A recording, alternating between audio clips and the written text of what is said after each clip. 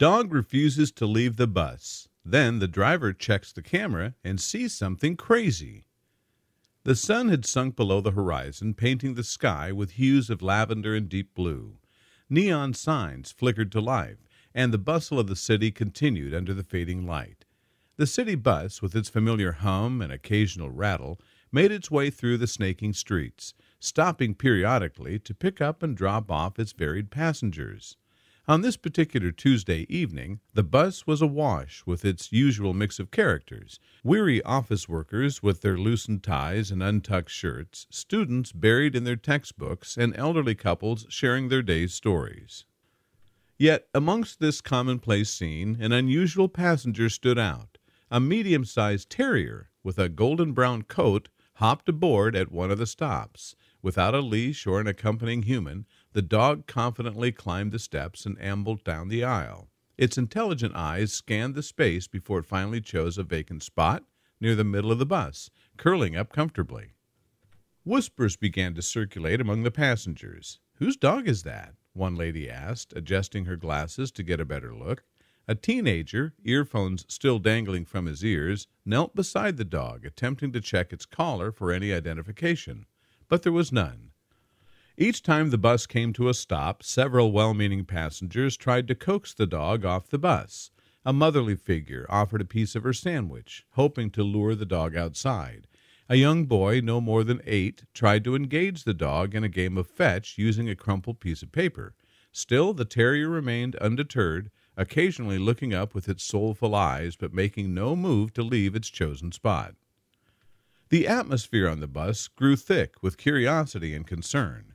People began to craft stories about the dog's origins. Some believed it was lost, separated from its family. Others imagined it was on an adventure, reminiscent of the famous tales of pets traveling great distances to reunite with their owners. Some passengers even debated about taking the dog home, ensuring its safety until the rightful owner could be found. As the journey continued, the initial whispers evolved into a camaraderie among the passengers. The bus, usually a space of anonymity, transformed into a temporary community, bound by the mystery of the lone terrier. A toddler giggled as she extended her tiny hand to let the dog sniff, and an old man began recounting tales of his childhood pets, drawing a small crowd around him. The bus driver, having noticed the unfolding spectacle through his rearview mirror, announced over the intercom, "Anyone missing a dog?" Met with negative responses, he sighed and gave the dog a kind, empathetic glance. As the evening deepened, street lights poured golden puddles on the asphalt, illuminating the path ahead. The bus's soft glow became a beacon in the night, a moving vessel of stories and speculations, all centered around the quiet, unassuming terrier that had unintentionally brought strangers together. The city lights were dimming, and a gentle hush had enveloped the surroundings as the bus ambled towards the last few stops of its nightly route. The hum of the engine was punctuated by the soft creaking of the nearly empty vehicle. The seats, which had earlier held the weight of countless stories and souls, now sat vacant, all except for one. There, nestled between the fabric seats of the bus, was the unexpected passenger, a medium-sized terrier. Its golden fur shimmered under the bus lights, and its alert eyes, filled with an inscrutable blend of defiance and distress, monitored every move of the sole human aboard. Fred, the bus driver, was a gentle spirit, having driven this route for over a decade. He was no stranger to odd occurrences, forgotten umbrellas, lost wallets, and even the occasional passenger falling asleep. But a lone dog? This was a first. With a gruff yet kind voice, Fred tried to converse with the canine visitor. "Hey there, buddy. Time to head home, don't you think?" Opening the overhead compartment, Fred retrieved a small packet of biscuits he kept for occasional snacking. Kneeling down, he extended a piece toward the terrier, his face radiating warmth and concern. "Come on, pal. Let's get you out of here." However, the dog remained motionless, save for its darting eyes and the soft whimpers escaping its throat. The melancholic sound seemed to echo the creature's inner turmoil, hinting at a narrative far more profound than a simple bus ride. Worry creased Fred's brow. The idea of leaving the dog alone at the bus depot was unimaginable, but then an idea struck him.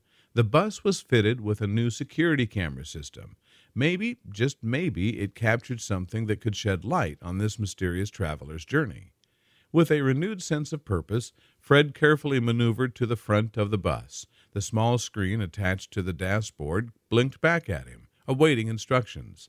Rewinding the footage, he scanned through the tape, hoping for a clue.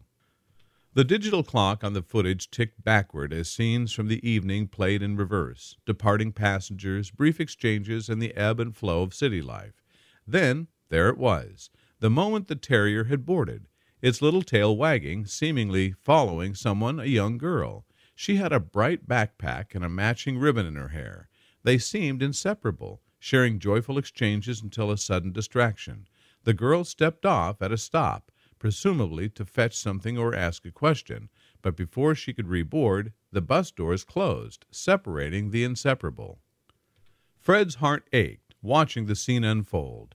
The terrier's frantic gaze, searching for its young companion, now made tragic sense. The loyalty and determination to stay put, waiting for a reunion, was heartrending. Determined to right this unintentional wrong, Fred whispered a promise to the terrier. "We'll find her, buddy."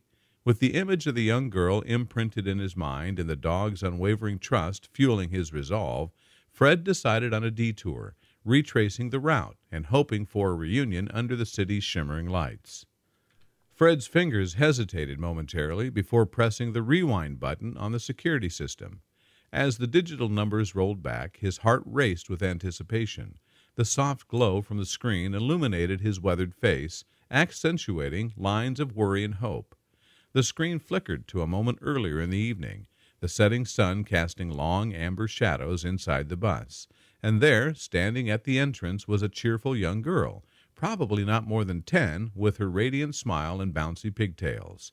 Next to her was the now familiar terrier, its tail wagging with equal enthusiasm, the two of them emanating an infectious aura of joy.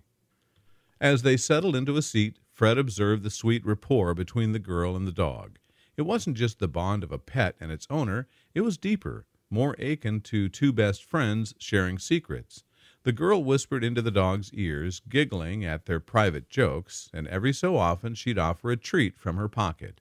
The terrier, in turn, would nuzzle her, licking her face, making her erupt into delightful peals of laughter. As the journey continued, passengers alighted and boarded, each engrossed in their world, giving little more than a cursory glance to the delightful pair. Yet their merry energy was palpable, subtly touching the heart of anyone who took a moment to notice. The footage then showed the bus pulling into a bustling stop. The young girl looked up, her face displaying a trace of confusion. Fred recalled stopping there slightly longer due to a technical glitch with the door sensor. The girl hesitated for a moment, then, as if gathering courage, stood up, leaving the dog momentarily, possibly to approach Fred with an inquiry. The terrier, left by itself, perked its ears and watched with curious eyes, its body tense with anticipation. But in a cruel twist of fate, before the girl could make her way to the front, the bus doors hissed closed.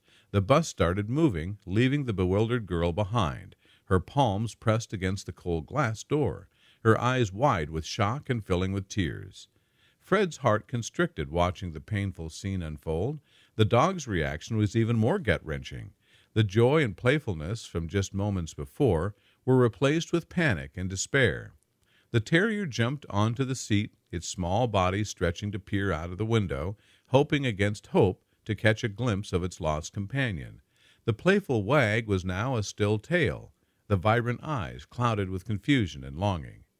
The footage continued, showing the dog's subsequent refusal to leave, its hopeful gaze fixed at every stop, scanning, waiting, and yearning for the familiar face of its young friend.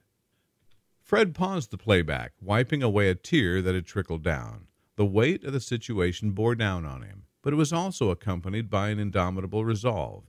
He felt a deep responsibility to reunite the pair, to bring back the joyous laughter and wagging tail that the bus had unintentionally separated. He made a silent promise to the forlorn terrier still on board. "We'll find her." The weight of the digital footage pressed heavily on Fred's heart, an unexpected blend of regret and resolve. He was an experienced driver who had always believed in sticking to his route and schedule, but the bond between the terrier and the young girl was undeniable, and he realized that some things were more important than a timetable.